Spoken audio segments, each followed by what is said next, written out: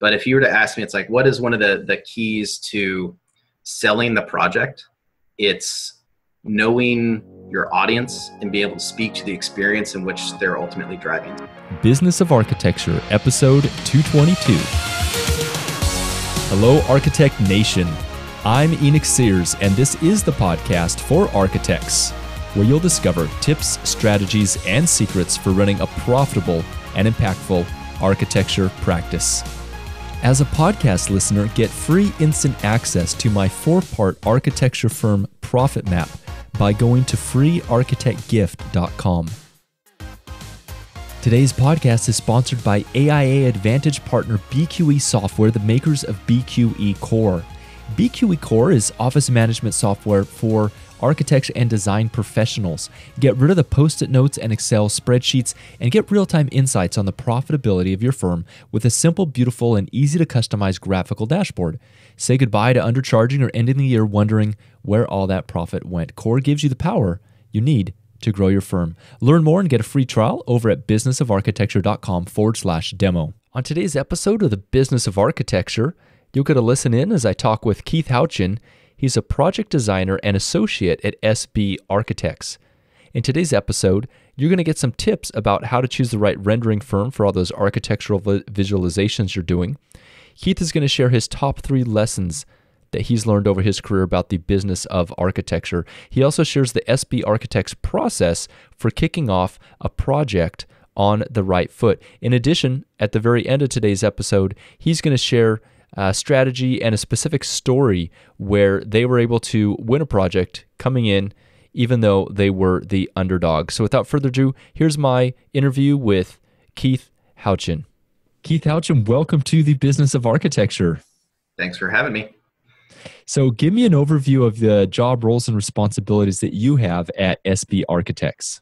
So at SB, I'm a project designer. So I'm one of the lead designers in our hospitality division. So we like to focus on kind of our multifamily, mixed use, kind of custom residential, but I really focus on the hospitality portion. And then on top of that, I go into some of the technical kind of computer aspects, so CAD, BIM, rendering, computational design, and some of the graphics workflow and branding. So when you say computational design, what does that amount to? What is that? So one of the things that I've brought with me to the company is a means of automating and starting to analyze some of our early phase work, utilizing software to be able to make our lives easier. It's something that we're still a small firm, so I would say it's very fledgling in what we do, but I like to use tools like Grasshopper and Dynamo to help kind of expedite some of the things that we use to stay flexible and nimble. Describe to me, what are Grasshopper and Dynamo? They are visual programming languages for software. So Grasshopper is through Rhino, and Dynamo is through Revit. So in a lot of ways, and the really large scale projects, you can use them for automation of fabrication, for large scale analysis of complex geometry, and then you can also automate kind of more simple modeling tasks. I would say at SB, we try to use all the tools that we have available so that we can best service our clients.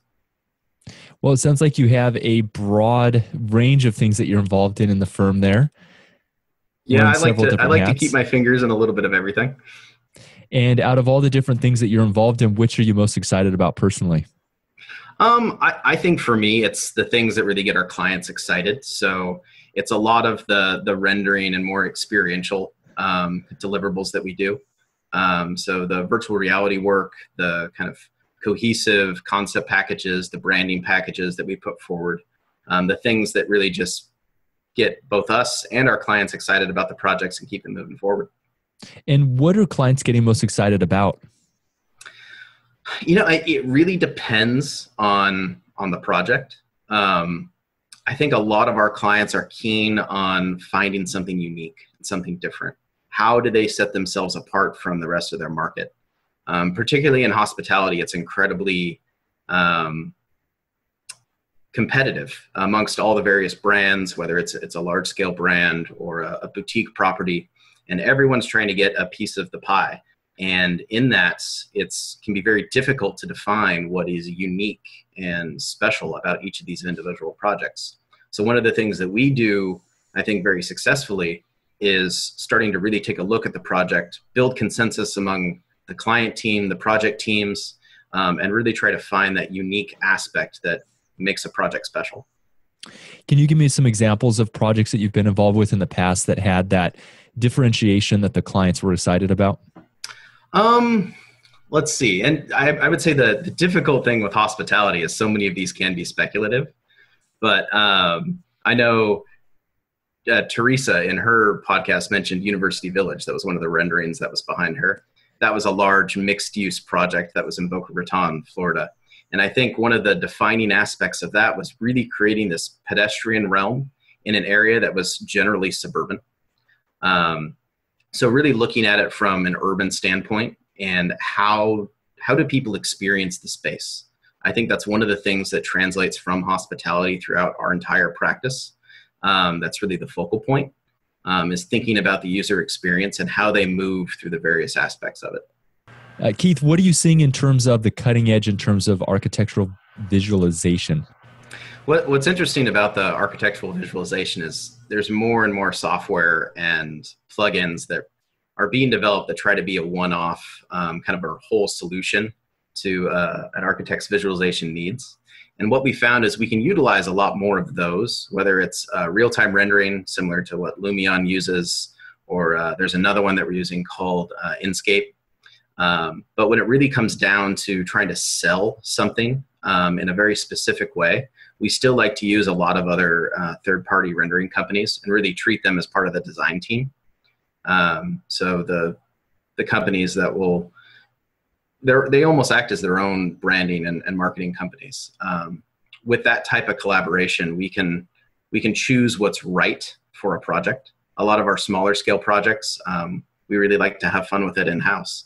And for a lot of the large scale, kind of very high profile projects, we like to knock it over the park and spend a little money to get it visualized professionally. Architects that may be listening, or firm owners, or people who want to get renderings done, I mean, there's a wide range of companies out there because I've worked with them in the past. Everything from the guys who do $250 who are in China to firms in China that do a couple $1,000 an image and do incredible work, and domestic, international. Give me the kind of the range of the spectrum. If an architect came to you and said, okay, Keith, you've done this for a while. With your experience, what are my options for getting some renderings done at different price points and different levels of quality? You know, that's actually something that we've started to do with some of our clients, is give them these tiers of kind of service level. So like you said, there are companies that you can get pretty affordable renderings out of China and elsewhere for anywhere from $500 to $1,000 for decent quality work. The thing to think about for those types of renderings is the amount of effort on your side to coordinate them. I think that's something that's always underestimated. Is if you're going for what would be more of a bargain budget side, expect to spend more time on your end to really get the quality that you want. I think there's a good kind of middle tier also in that international kind of consultant list that can give you better results. This still requires a little effort on your part. That usually hovers around the $1,000 to $2,000 range per image, depending on scope and scale and complexity.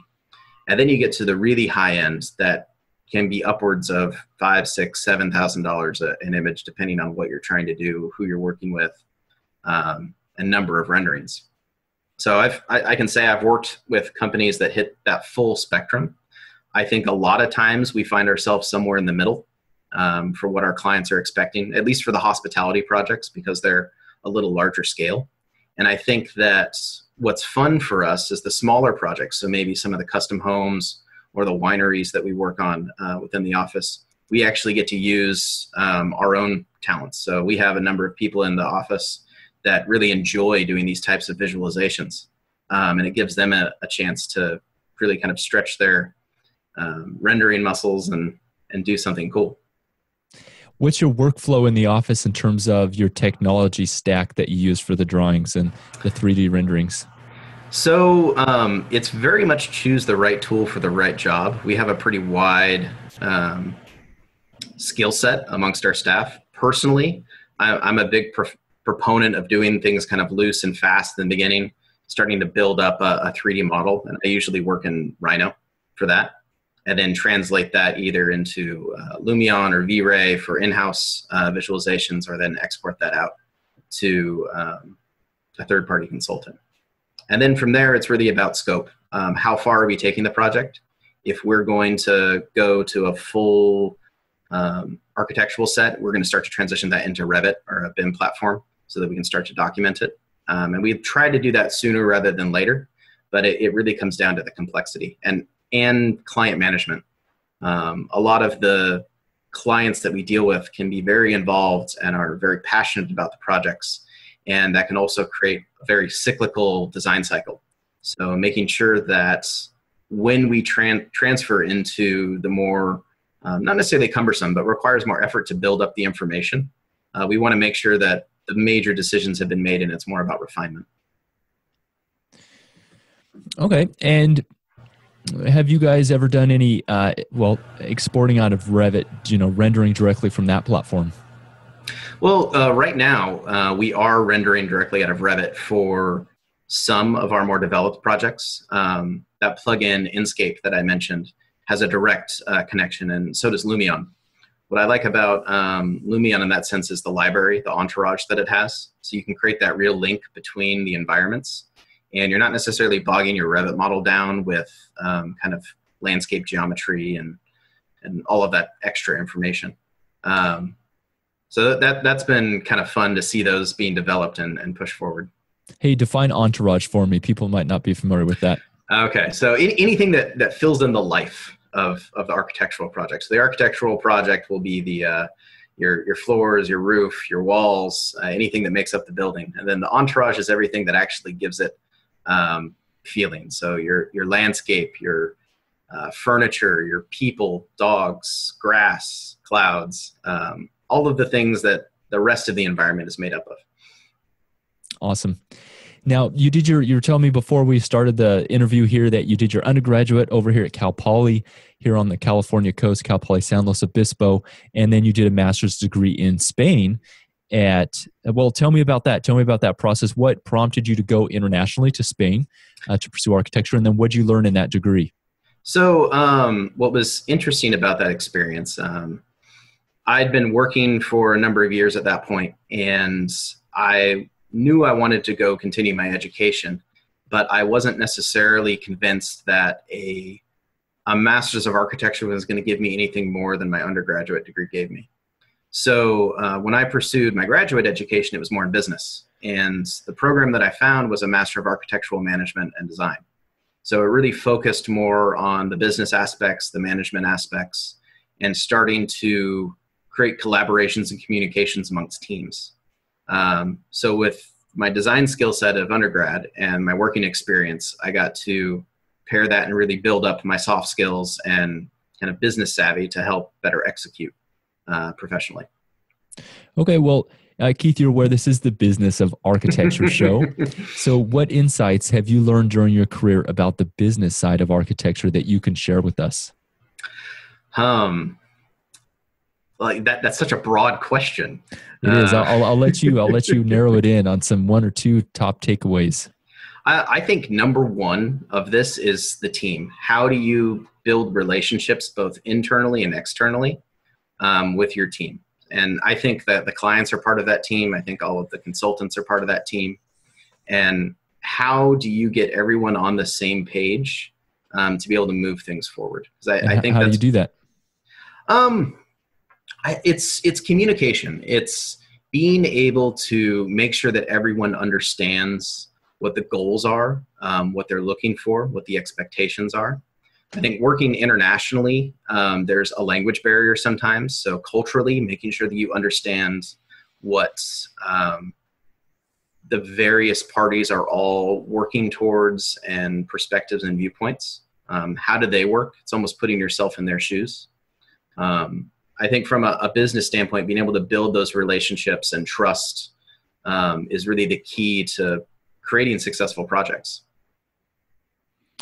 And what have you found to be successful strategies for building that team, that communication?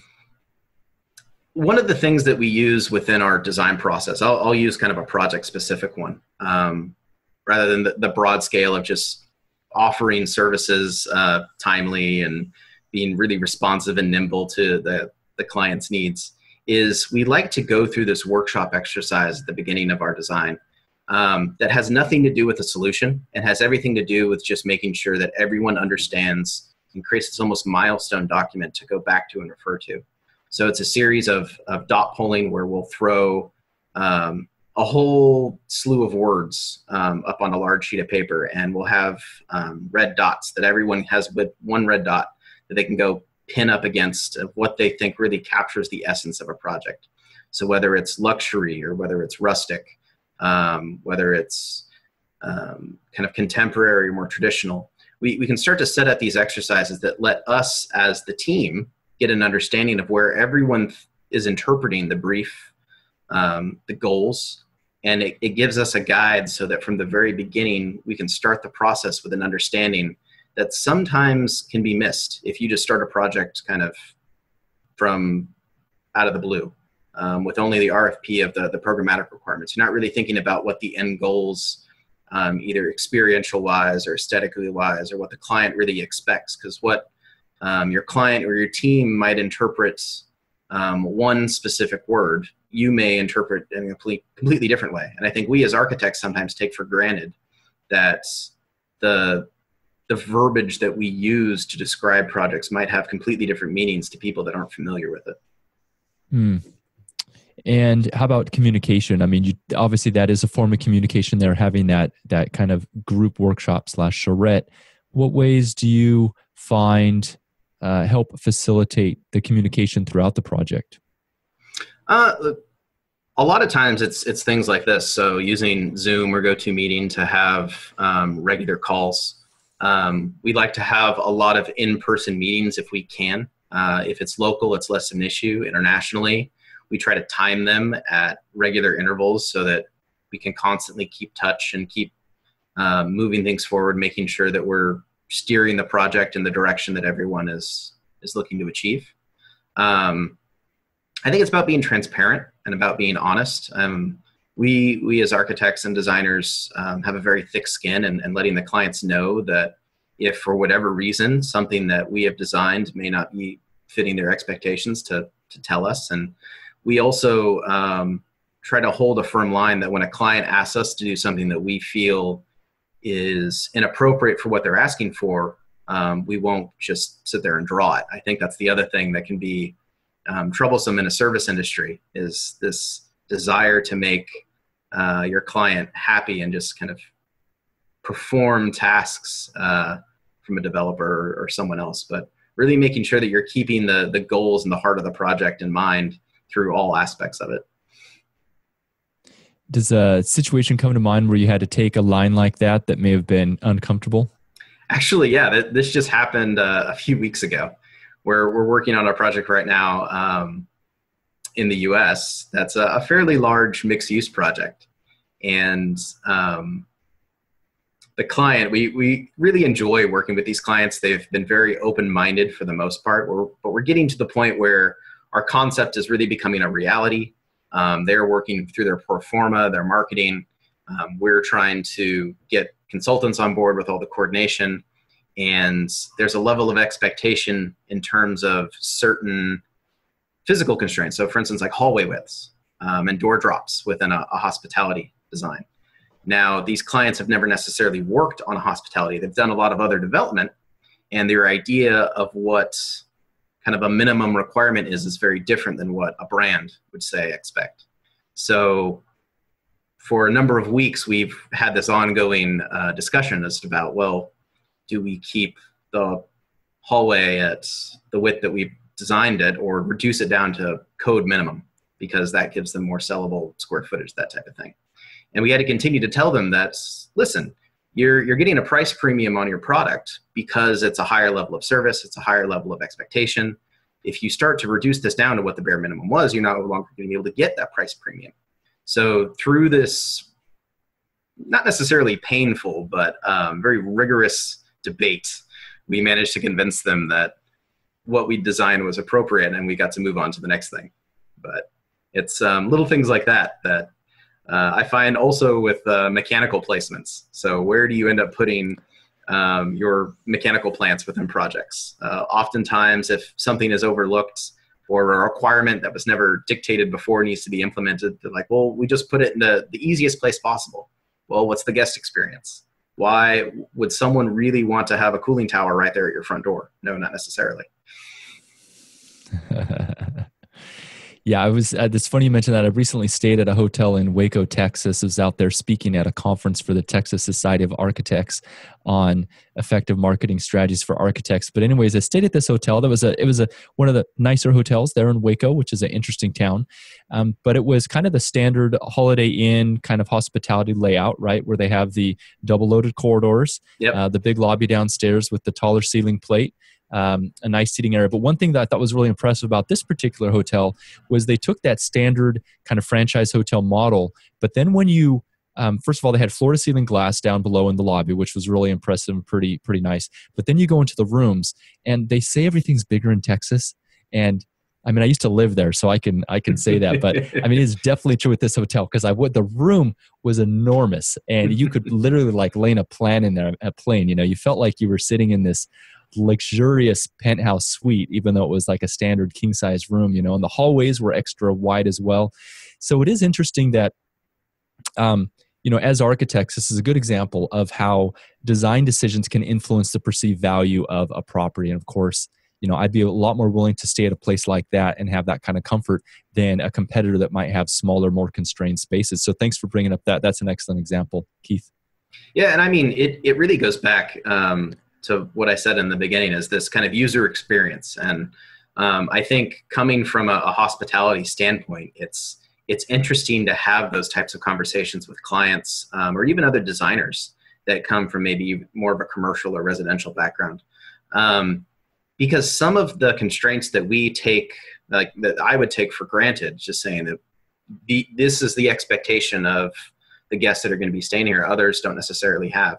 So I think this is kind of a broader conversation within the design fields of educating clients and your teams to kind of look at the perspective of who's going to be using the space, how are they going to be using the space, and what's the expectation. So the way you design a kind of 3-star, 3.5-star business hotel is very different than how you design a 5-star plus luxury resort somewhere. So we talked a little bit about, you identified teamwork, communication as some of your key business insights. Has any other business insights come to mind, Keith, that you've seen in your career? I think one of the other things that really has lended itself to be successful is staying flexible. It can be kind of a gray area. It's how do you respond to changing constraints in a project, because they're constantly going to evolve. Oftentimes we'll have multiple calls with clients in a single week. So setting up your staffing, setting up your workflow in a way that keeps you flexible, I think is key to being able to respond to all of these constant changes. One of the things on the technology side that I often get into debates with some of our other staff with is, when do you start to utilize BIM? And for us, for the larger scale projects, it can be very cumbersome to try to put all of that information into BIM right from the get-go, from the conceptual level. From a coordination and documentation side, it works great. You're able to pull all of your documents directly out of it, and it works. But when the client hasn't actually made the decisions in terms of whole-scale program, unit mix changes, core locations, like very, very large moves, it can be very difficult to keep up with that in an environment that requires a lot more information. So I think setting up your workflow within your practice to be able to maintain the level of flexibility you need to be able to achieve the project goals and your client's goals is really key. So that doesn't burden you with extra staff hours and extra effort to be able to realize the project. And so how does that get implemented, maintaining that flexibility? I think in many ways it's on a case-by-case basis. It's being able to interpret what the project needs are. From my standpoint, in terms of like an actual workflow, it's being able to utilize the front end until that consensus is built, until those decisions are made, keeping the designs in a more loose fashion, not trying to rush into a more rigid framework. So hand sketches, single line CAD, kind of loose 3D massing models. Get all of the parts and pieces in the right spot. If you need to visualize it in a way that gets people excited, really sells the experience to help lock down those decisions. And then you can start to move forward into more of the detailed areas. I think sometimes it's easy for us as architects to get focused on these details and want to execute and really think through everything. But I think there's a certain level of ambiguity that you almost need to take at the beginning of the project, just to make sure that the macro level decisions are really being focused and determined. And then you can start to get into those specifics. Now, you did mention flexible staffing. How have you seen that implemented? It's interesting, and I would say SB is very different than, let's say, some of the other companies that I've worked for in that way. Our front-end design efforts, so until that consensus is built, is really staffed very lean. There's usually only maybe 1 to 2 people really focusing on it to try to drive kind of the concepts and the vision home to be able to build that consensus. And then as we start to develop a project, we can start to build a team around those various designers. So if you look at a typical time frame for a project, so from master planning through construction documents, construction administration, that concept and early schematic level, or even at a master planning level, depending on the size and scope, is really left to just kind of be one person with support where needed. So whether it's graphics help that comes in kind of towards the end, whether we start to bring a team to help build 3D models, and then really start to build the regular team once those decisions are made. Keith, what is one question that I haven't asked you that you think I should have asked you? One question that you haven't asked. That is a good question. I think you've been pretty broad on this, actually, way more than I expected necessarily coming into it. So this has been good. I think overall, and maybe I'm just going to answer the question because I haven't formed it fully in my head, but the key to, I think, our design success is really selling the experience of the project. I know I've spoken about that earlier, but if you were to ask me, it's like, what is one of the keys to selling the project? It's knowing your audience and being able to speak to the experience in which they're ultimately driving. So through all that communication, through the consensus building, through being flexible and being able to learn kind of the needs of the client and being able to respond to the various changes, it really comes down to selling the experience and knowing the audience in which you're kind of moving your goal towards. Can you give me an example of how you've sold the experience and identified with your audience? So actually, here's an example of a project that we're currently working on. When we went to go pitch for the project, it's an international resort, kind of beach location. We were invited very late to the proposal, and we were competing against, I believe, 5 or 6 other companies from all over the world. And we went there, and these other companies had a significant amount of time to compete in this invited competition, come up with a solution. And we went into it knowing we weren't going to be able to come up with a solution. And we knew that any solution that we did come up with was going to be wrong because we hadn't had a chance to build that consensus, communicate with the client, and get an understanding of what they really wanted. So just for the sake of the conversation, we drew something, and when we presented it, we came up and said, we're going to show you something, but it's completely wrong. And they just kind of looked at us and went, what do you mean? It's like, well, we haven't had a chance to actually speak to you about your project. How can we come up with a solution that would meet your needs? And I think that framed us in a way that understood that we were collaborative and wanted to work with them. We weren't going to come in and dictate a solution as a kind of outsider and really build the team around the client group. pair that with the experiential aspect of using examples of our previous virtual reality work and renderings, and really showing them how we build the experience in our designs, took us to win the project. And it's something that's actively moving forward, and we're really excited about. When you talk about creating an experience in and through the design, can you give me an example of what that means? So I think for us at the early phases, before we have the built environment, it's putting ourselves in the spaces, thinking about how people are going to use the space in a variety of ways. So we can describe that space visually in renderings. We can describe it in animations. We can describe it in virtual reality. And oftentimes we like to pair that with these very experiential videos. So you have the types of imagery and motion graphics that can describe a project kind of technically, but we like to go in there and really focus on the lifestyle and the use of the space. So for some people, particularly those that aren't architecturally trained, letting them know how spaces can function and be utilized. We did one proposal, for instance, where it was a large mixed-use center with residential and a hotel, cinema complex, and office. And the cinema complex we positioned in a way that could be flexible, and that the entire cinema could open up into a large public plaza to expand for concerts, and potentially create this very large auditorium. So you could have this opportunity to have 150 to 200 seat theaters individually. But then during the summer, when the weather's great and you had a lot of people visiting, you could open everything up and host a larger event. And the way we depicted that was through these series of rendered studies that started to blend together. And it was as if the seasons were changing.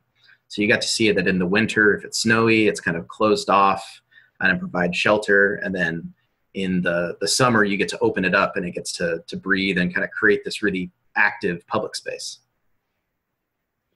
What are you excited about right now at SB Architects? I think the great thing that we have going at SB Architects is the level and quality of work that we're delivering. Over the past few years, our brand recognition within at least hospitality has risen so much that we're getting a lot of great project opportunities. So we're just really excited to keep designing awesome destinations, awesome experiences, and spread across the world. So you said that over the past couple of years, you've seen a big increase in the brand awareness of SB Architects in the hospitality industry. What do you feel has been the key to really growing that exponentially? I think for us, it's primarily through our relationships. Having clients that really believe in us and believe in our work, who we've worked very well with. But on top of that, it's getting our name out there and being recognized within hospitality and the mixed use and multifamily. So even things like this, so this interview right here helps broaden our brand awareness within a certain segment. We're very active in terms of going to various conferences that aren't necessarily with architects, but with clients and developers and other consultants. Because I think one of the things that architects can tend to do is kind of just socialize within their own circle. And that doesn't necessarily help generate work. So making sure that we're going to the places for the types of work that we want. So whether it's the Alice convention for hospitality, or whether it's Napa wine conventions to really look at expanding our wine practice, it's the mixed use and multifamily events, developer conferences, ULI, all of these other aspects help broaden the awareness of what we're doing. And we're still a relatively boutique-sized firm within the broader scheme of things. So it's encouraging that we're competing with the much larger firms very regularly now. Sounds exciting. Well, Keith, hey, thank you for joining us on the Business of Architecture today. It's been a great conversation. Thanks for letting us peer into SB Architects and give you some insight of what you've learned through the business of architecture. Thank you very much. It's been a pleasure. That is a wrap. As a podcast listener, get access to my free 4-part architecture firm profit map by going to freearchitectgift.com. You can also get it by texting the phrase profit map, that's 2 words, to the phone number 773-770-4377. Today's podcast is sponsored by AIA Advantage partner BQE Software, the makers of BQE Core. BQE Core is office management software for architects. Peter Drucker famously said, "What's measured improves." BQE Core lets you easily measure your key financial performance indicators, and it's dead simple. Get insights on the profitability of your firm with a beautiful and easy to customize graphical dashboard. Core gives you the power you need to grow your firm and keep your hard-earned profit. And they have pricing structures that work for the smallest of sole practitioners to the largest of firms. Learn more and get a free trial at businessofarchitecture.com/demo. The views expressed on this show by my guests do not represent those of the host, and I make no representation, promise, guarantee, pledge, warranty, contract, bond, or commitment except to help you conquer the world. Carpe diem.